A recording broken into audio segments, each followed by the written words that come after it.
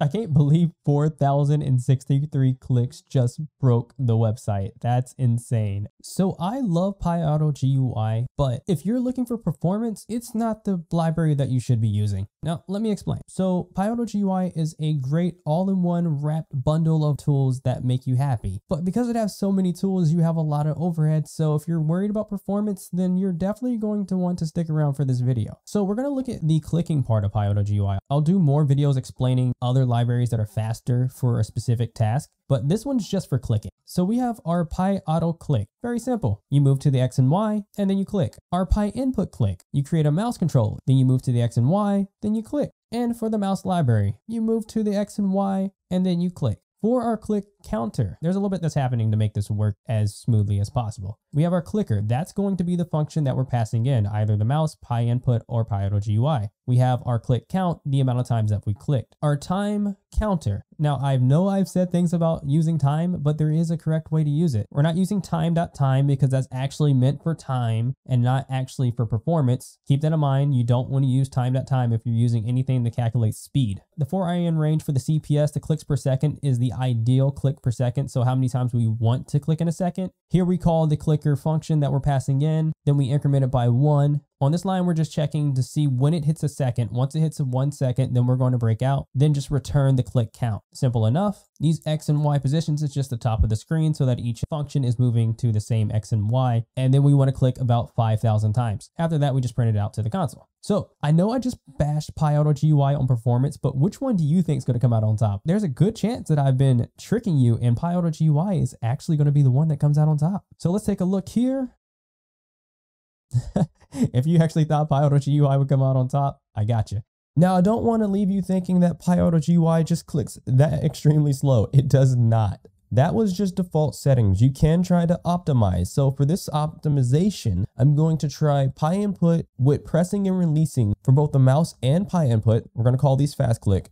But we're also going to change a couple of things. For PyAutoGUI, to get some real speed from it, you have to remove what they call their, failsafe by changing .pause to 0. But also we're going to go ahead and actually not call the controller in each call since we're going for optimization for our PyInput. Now, take another guess. Which one do you think is going to be the fastest? Is it going to be PyAutoGUI? Am I going to get you again?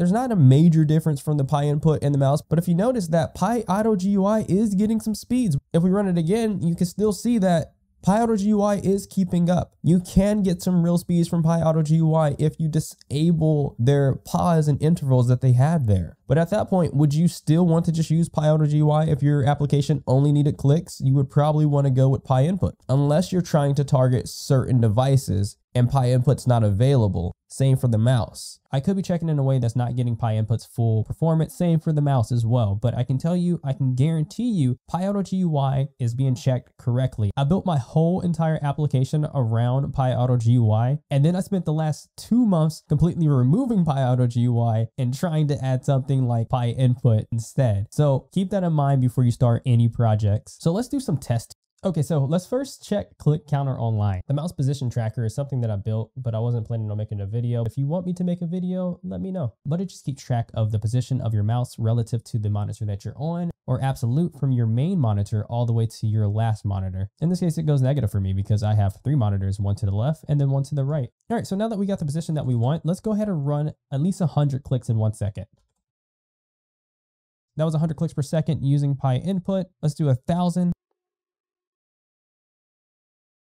Okay, so it did register. It was starting to waver a little bit on us, but we got 1,000 clicks per second. I wonder if it can handle 5,000. We're going to just bump that up.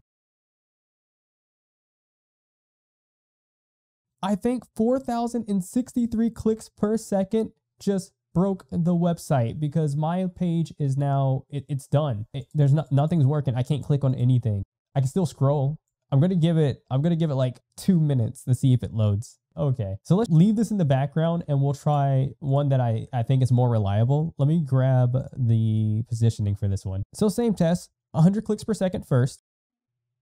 Easy. Let's do 1,000 next. And no problem. We're going to try to hit that 4,000 mark again. And the moment of truth, can this website handle 4,000 and some clicks? Huh. this site actually did handle it pretty well. 4009 is what I got on my terminal here. So if you were wondering, clickspeedtest.com can handle 4,000 clicks per second. Let's do one more just to make sure.